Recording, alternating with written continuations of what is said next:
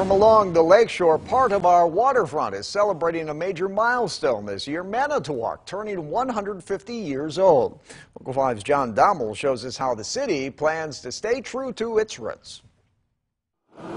We're excited to bring new and exciting things to the lakeshore and to our riverfront. It's an exciting time for us.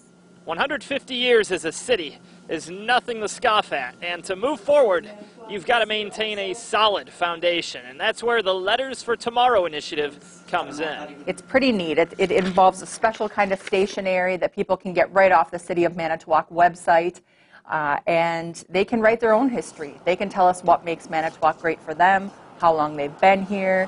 And to really get a taste of just how much is crammed into 150 years of history, you gotta go to the Manitowoc County Historical Society, so let's go.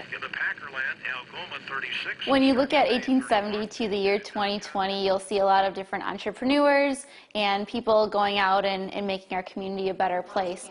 The village helped save the Union during the Civil War, and after that, it became a city. Once the 1920s rolled around, the Manitowoc Creed became the city's code. By going back and reaffirming what the citizens did in the 1920s and bringing it back to today will be a huge testament to not only our anniversary celebrations, but as we continue to move forward as a community. The Creed promised to believe in the city's leadership and help local businesses grow.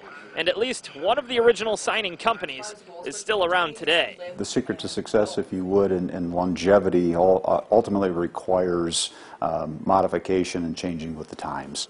Changing with the times, without forgetting what got them there. You'll notice here the headdress of the knight. In recent past few years, we've gone through a rebranding initiative, and you'll notice now the Invincible logo here, which really replicates and embodies that headdress of the prior logo.